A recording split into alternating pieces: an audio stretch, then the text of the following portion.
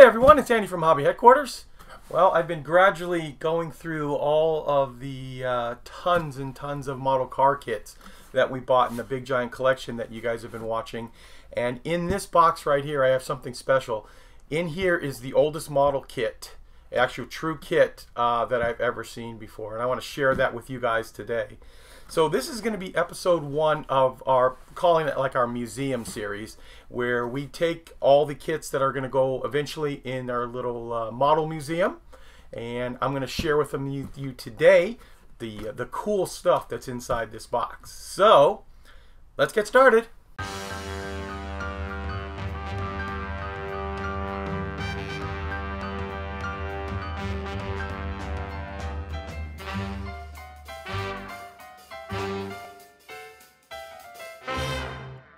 And here we are, guys. Here are these really, really old kits. And one of them is going to qualify, as the title says, as the oldest kit that I've ever actually seen before in person. And it's got to be one of these right here. And I'm going to explain what I mean by that. So all 4 of these are made by the Monogram company, which, you know, Monogram has been around forever, clearly. Monogram was started in 1945. And we have some kits that were produced, at least begun to be produced, in 1946, which is this kit right here. This is the Monogram Jet Racer, the Hot Shot, and it's partial plastic but primarily a wooden model. Remember, this is the 1940s. Injection molding was not like it is now. So this is the first kit that has a copyright date of 1946 on it. And then we have the Terra Jet. Now the Terra Jet is actually their kit number R2.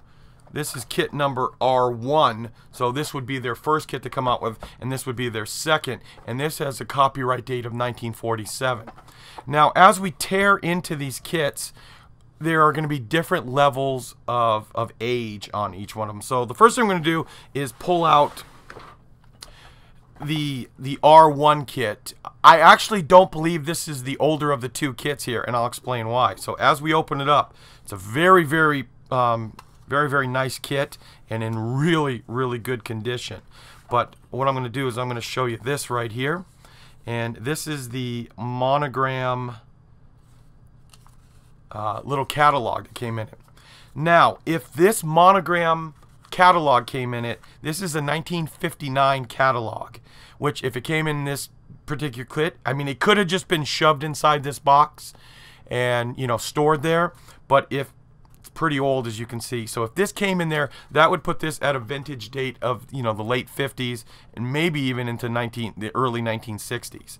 And what we're going to do is we're going to break this kit apart and show you. I really start to wonder if these did not take rocket motors. Please, if you know any more about this, please put a comment down in the comment section. These kits right here appear to be able to put a rocket motor inside there and blast them across. You can see it's a chunk of balsa wood that is kind of shaped to the, the shape that it's going to turn out to be. And we have plastic wheels. And they're actually like a rubberized plastic. We have the vacuum form canopy, and then we have the individual pieces of balsa wood that make up the accessories on here. And finally, we have the metal axles that would go right up inside there. I don't want to damage the wood in any way, but you can see how those would go on, and then you just put the wheels on top of that. And as you can see here, they're only one. Actually, you can't see. What I'm telling you is there only one side of this page is printed, and you can tell by the top here where the burning of the paper is. That lets you know that this has been sitting around for quite a bit of time. Did notice though, once I did open them up, that this uses a CO2 cartridge to propel this car. So you do it like a line, like a control line airplane did. You could do the same thing. You put the little hook on the bottom and do a control line car. Not quite sure how the CO2 cartridge worked, how you started it. I'm picturing the CO2 cartridges that we had when I was a kid in the 70s that, you'd have for the BB gun. That was a little cartridge that you'd pop it. But I want to know how this would work, that you'd be able to pop it, get it on the ground, and still be able to control it. But very simple instructions. You know, you get this piece right here. And, oh, this is something else I found inside there. I don't know if this was part of the kit, but there's a sheet of sandpaper inside of here, too, from the Imperial Sandpaper Company. And I wonder if this is the entire piece that came with it. Seems kind of odd that there would just be a random piece of sandpaper that the person who bought this kit would have put in there, but it may have actually come with the original sandpaper. And also, I found inside the instructions a set of decals. Very old decals for the Hot Shot Jet Racer number 33. And basically, you took that sandpaper and started carving away until you hopefully came out with something that was very similar to this here. Here we are, guys. Here it is. This is the kit. The Monogram Terra Jet. This is the kit I believe is the oldest kit I've ever had. Held in my hand, seen, whatever you want to call it, but it's in my hot little hand right now, and I believe when I show you the insides why I think this is the oldest one. But before we do that, we're going to take a look at the box. Copyright 1947, and this is a beaut. This is in really, really nice condition all the way around.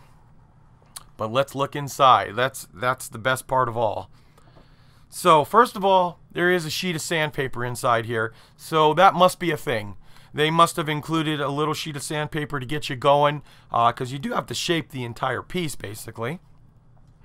I am going to come back in a few minutes and show you the instructions, but this is what I wanted to show you. Look at this really old piece of advertising, and this is what makes me believe it's the oldest one, because when you look at all the pieces on here, they're all balsa wood. There are no plastic, full plastic kits at all on here. So we have the line of jet racers, we have the line of airplanes, and then when we flip, now all of them do have some amount of plastic parts in it, which this particular kit will as well. And then we have a line of ships and the super kits, and they're all balsa wood, including those ships. So you can see here we have, let you read that as well with me, 16-inch model, and contains detailed plans, fully shaped balsa hull, and templates. So yeah, this has got to be late 40s, very, very early 50s, if not late 40s. I mean, is this, I don't know, I'm super jazzed about this. This is so cool to see this in here. I mean, this is 70 plus years old. This is definitely museum worthy right there. And inside here we have our little bag of the these are the shafts that the wheels would go onto. And then I found out late also too that these little pins are how you make it a control line. We have our vacuum formed canopy,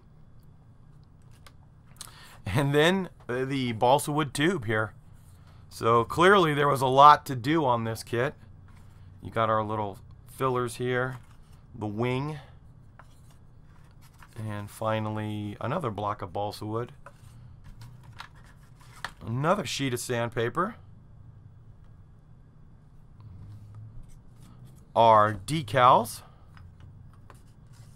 for the Terra Jet, and we have our plastic wheels inside, and then our metal axles. Now what I'm going to do is I'm going to put all this to the side, and then I'm going to open up and show you the instructions. Here they are. And first off, they're single side page, just like the other kit we showed you. Nothing on the back printed. The general idea that they wanted you to come up with once you got all that blocks of wood and tried to glue and sand them together. Construction tips.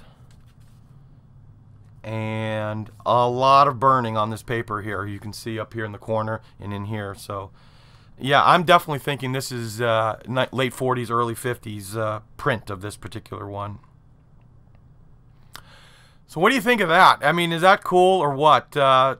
When you think about today, when you get a plastic kit and you complain about, oh, well, this doesn't fit together or anything, think of this. This is what you got right here. You got a wooden tube that was hollowed out, and a couple of blocks of wood and some sandpaper and said, here kid, go to town and build this out of it. So very, very, very cool stuff. And definitely this is all going in the museum here. And I've got one more thing I want to show you. Something that makes you think back to the 1940s and what it was been like to be a kid and been building models back then. Now we have here a really old Terra Jet box. But inside that is not a Terra Jet. It appears to be the hot shot that, you know, I'm assuming it's a child based on, the way it looks right here. But here it is. This was probably put together in the late 40s by some kid. And he went and put the wheels on. Looks like he just nailed them into place. Did all the gluing and stuff that he needed to. We've got our fin right here. The louvers in the front. Here is a 70-plus-year-old vintage toy that, I don't know, I get a kick out of looking at this stuff. To think about some kid sitting back in the 1940s. World War II had just ended. You know, America was about to go through a huge, boom. And we've got this right here. And this is something that they would have been building up right here. Before the plastic model kits, the canopy's not on here. It's really basic. But he put it together and just probably had a blast doing it. So there you go, guys. There is a quick look at some of the oldest kits I've ever had in the store here. I'm going to put all of these aside. These are not being sold. These are all going to be put aside to eventually do a model kit museum. And I think all 4 of these kits are going to be a great display for it. Oh, one other quick thing too. I found this in one of the other kits, the third kit, the third Terra Jet kit. Some more advertising, and look at the way it's been. Is this cool or what? Probably from the 1950s. I get a kick out of old advertising. I think it's really cool to see, it kind of reflects of what was happening at the times there. But that too will be added to the museum. And before we finish up this video, I'm going to show you this kit on the top there, that PC-51, the Firebolt. And this is from the original 50s catalog. Well, here is, now this is a reissue. This came out in the 90s. But this is the exact box art that was in that original 50s kit. So you get an idea of what the kit looked like, and this was a plastic kit though, so a little bit different. Well, there you are. There is our first episode of our museum-worthy kits. And I want to thank you guys for joining me on this. I think these are some really, really interesting kits from Monogram. Obviously very, very old, at least 70 years old, and just great to take a look at what it was like to be a modeler back in the 40s and 50s. So I want to take this opportunity to thank you as always for watching, and please stay tuned because we have many more videos coming.